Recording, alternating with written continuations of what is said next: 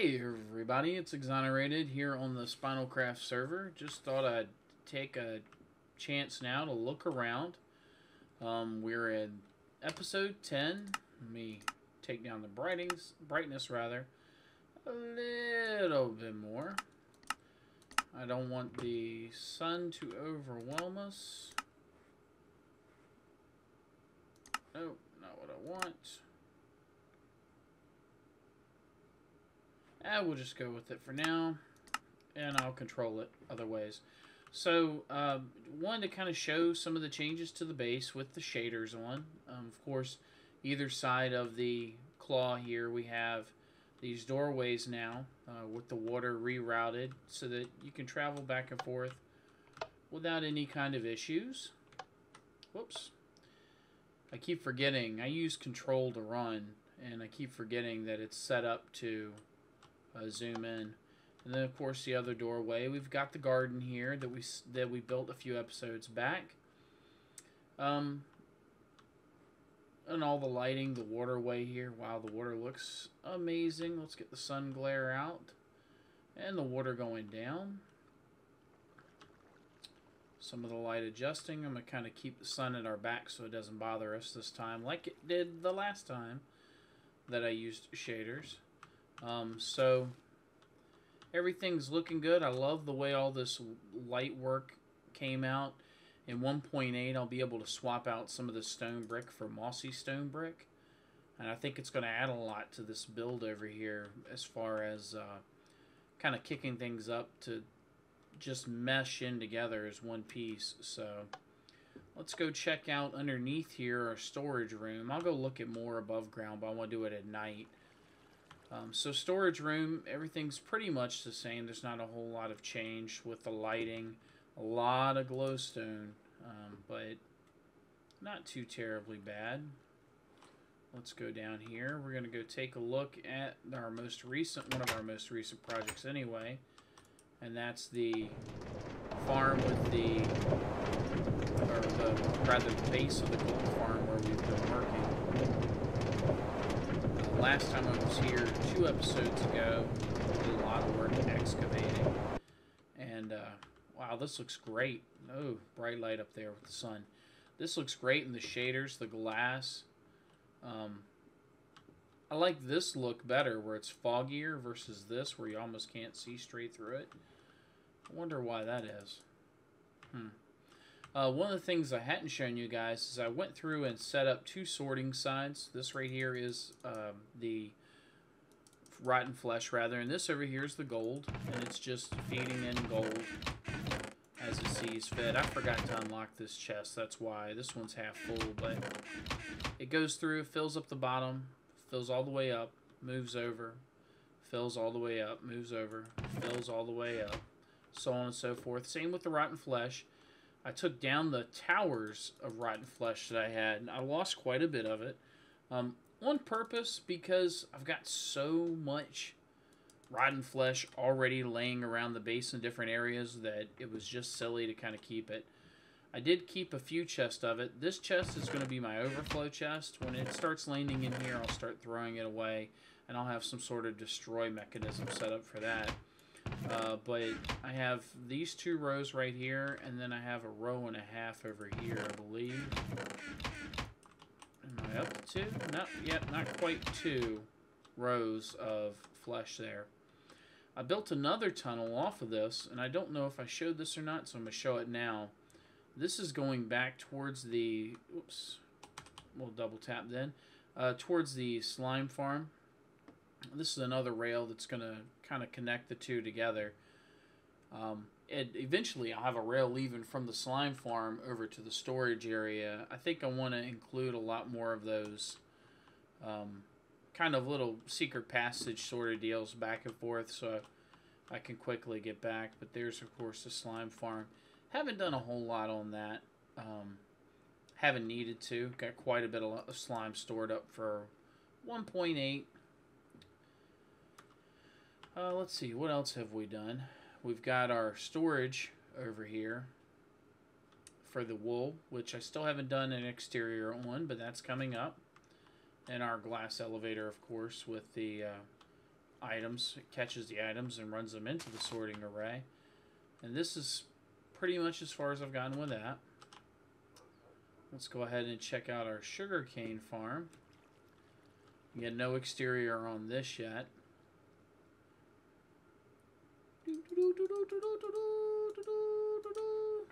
Okay. And the sun's setting off. Sugarcane farm looking good. I love the little glow of the lava source down in the middle there. I just love, I don't know. I just enjoy it. Drop down some more. And let's go around over towards the ice farm and the tiers, the new tiers that we set up. And we can see some of the grounds that we've leveled off. This, of course, is a little entryway across from the claw. Here we go.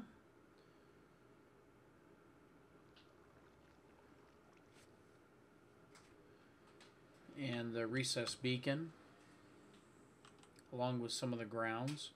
Man, that water looks good. And Tyrant has started working on some pathing, so he's going to carry some pathing across for the exterior, and he's going to match up the building. We've cleared all this out. I've shown all this before. And when he does the exterior of the wheat building, he wants to kind of do a universal pathing deal, so that's why this is like this. This is the same sort of pathing we have set up on the other side running into the base. And then, of course, we've got all of these tiers lit up all the way up. I need to get more lighting up for these. Again, this episode isn't going to be really long, just kind of taking a look at how everything's doing with the shaders and how the base is coming along. The idea is to have like one unified appearance through everything. And I think we're doing a really good job of that. I did come up here and kind of start a broken path with different stones and whatnot to work up to go towards where I'm going to have some buildings up here for our later project. And then, of course, we've got that massive block of ice that, yeah. Wow, when you punch it, your arm almost disappears behind it. That's kind of cool. So, haven't had a whole lot of other projects going on. Some things coming down the pipe up here. I want to do several buildings, and I am toying with the idea of doing an island over here above all of this. It would purely be aesthetics. It would just be for looks. But I think it could add a lot to the build if I did that. Having a couple of huts up on the top as well. Sort of, you know, like you go into, or you see in movies all the time, the Mongolian mountains and all that. They've got these old Asian-themed building huts and stuff. I want to put some of those up there. I think they would go out really well. And I might have to solicit some help for those, because that's not really a build style I'm comfortable with. But we'll see. Over here, we have plans for a new tree farm. The tree farm is going to be for looks. It's not actually going to be functioning. This tree farm right here does oak.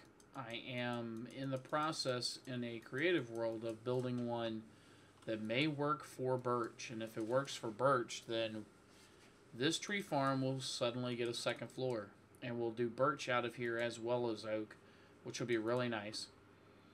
But then we'll have, like I said, a tree farm over here for aesthetics. We'll push back a little bit into the mountains to lay everything out. And Tyrant's got some special plans for that tree farm. He still hasn't done the facade here, but he hasn't had a lot of time. Both of us have been sort of busy with work.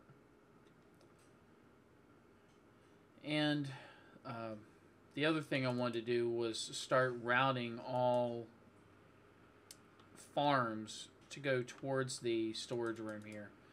The exception being the gold farm. But the rest of them, the slime farm that's over there, the sheep farm, will probably stay where it is. So will the sugarcane. But I want to be able to stockpile wood, so I would like for stuff to come from over here, probably via ice channel, underneath, and over here into the storage room. Oh, I went through... I don't get very good numbers on it, but I did go through and build a chicken cooker. I eat a lot of meat with all of the beacons around here. I do nothing but run. Wow, that's bright. And when I'm running, even with the sprint beacon, I burn through meat like crazy, stacks upon stacks.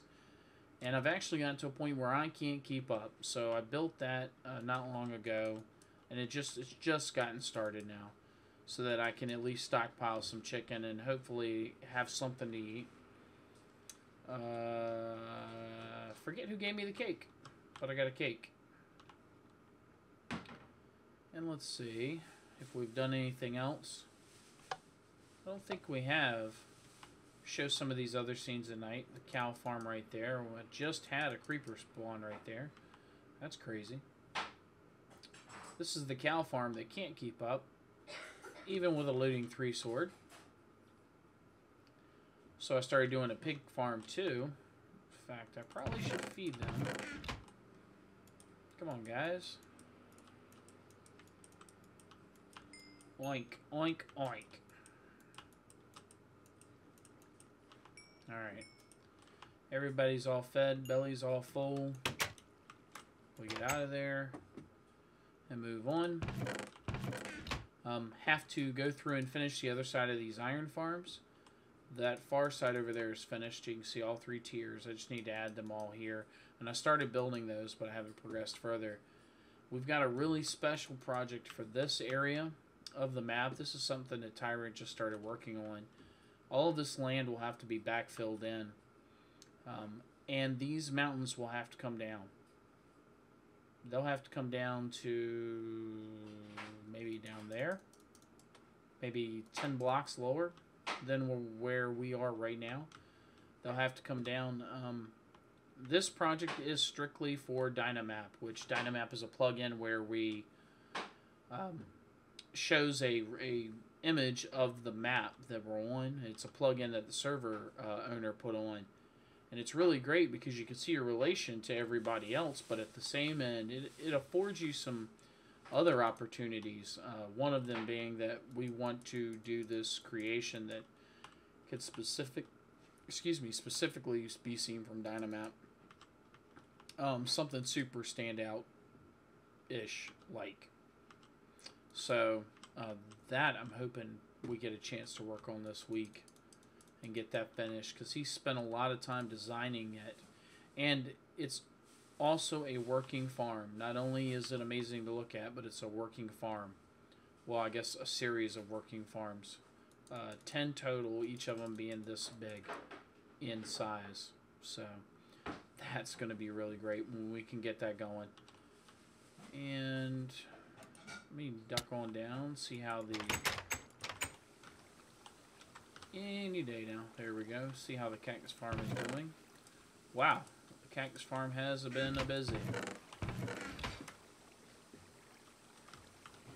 Let's see here. I think this is all full.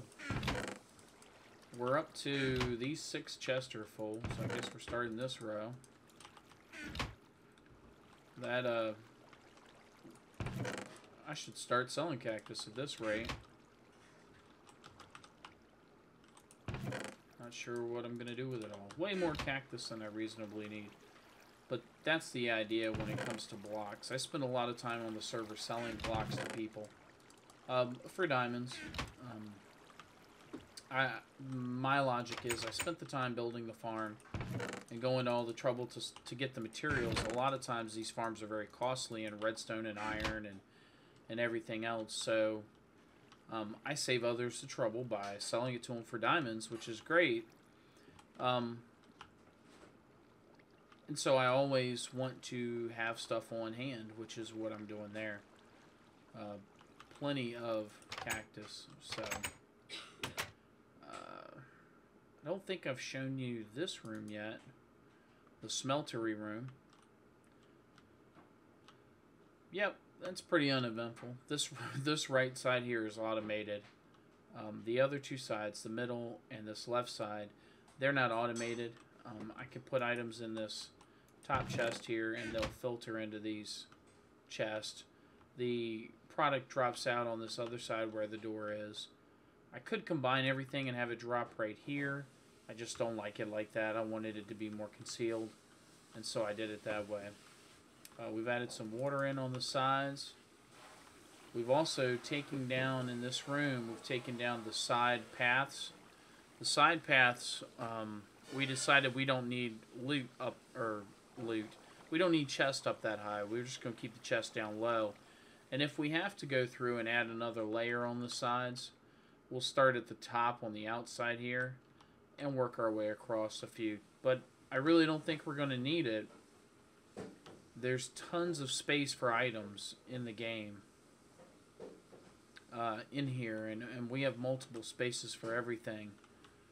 So, and this iron, I just got done doing this iron today. Yeah, that is a double chest of iron blocks. Yes, this is the start of a second one. So that when you get that many iron farms going, I have 9 tiers going right now, and I'm about to have 3 more going. It's pretty spectacular when it comes to the amount of iron that it produces. It's unbelievable. So that pretty much concludes the tour. Not a whole lot new design wise. We still have a lot of things on the horizon, but I did want to take the tour with the shaders on to show you everything. And I misspoke earlier, I'm sorry. This is episode 9, not episode 10. So let me drop down while I'm thinking about it and check out these mushrooms here. I believe I'm going to have to change the way... Yep, they did not grow. Okay, alright, well, I'll have to start working out the details of another mushroom farm. Something that they will grow in, because they will not grow in this one. The good thing is that I have plenty of room back there to actually grow stuff in. So, I mean, I can gut up into the hill at least a little bit. This side, not so much. We have this stairway in the middle that goes up and goes over. So we kind of hit a point where we don't have room to go over or to go under. So we might have to take one of them down. Might take them both down. We got plenty of room to do that as well. And, oh, the other thing, for those folks who use this chicken farm design, where the chickens rest on top and then they come down, one of the things I found is that a lot of folks will put that lever, and of course it breaks more blocks than I want. A lot of folks will put that lever right here. What I have found is that with the glass being right here, the hopper doesn't always get a hold of the items quickly because that lever is here. And a lot of folks, the design I've seen has a lever right here. I blocked that in, and instantly I stopped finding loose chicken and leather or feathers laying on the ground. The lever's still on the same block. It's just on this side, and I boxed in this glass. When I did that, I stopped having loose items, and that's when I actually started generating cooked meat. So for those of you who have this design of this chicken cooker, and it's pretty standard. Let me get up here. Actually, I'll do it this way. You know, pretty standard design. You got your hatch here, and you've got some chickens underneath laying eggs, and they go inside. They drop into the eggs, drop into this dispenser here. This clock automatically fires them out. Move that switch and block in the front. You'll get better rates, and you won't be running by every 5 minutes picking up chicken and feathers. I hate that. Been doing a little bit of fishing. I do have some books. I have a bow, which was pretty stoked. Unbreaking, Power 3, Punch 1. Got a name tag, some clownfish, feather falling 4. Woo! I don't even need it, but I want it. And then Punch 1, which is not so big, but the Protection 3 on a book's kind of nice. Oh, and then plenty of puffer fish, which apparently all need to be named Mr. Happy Fish. That's like an ongoing server thing. So, beyond that, don't really have anything else going on. Just wanted to give you guys a guided tour with the shaders on. Every once in a while, I'll record with the shaders on, so you can kind of see the changes, not just in that classic Minecraft sense, but actually be able to appreciate. I think the shaders do a better job of showcasing things than just running it in normal flat Minecraft. So that being said, I hope you all have a fantastic day. Don't forget to like, share, subscribe, and until next time, talk to you later. Bye bye.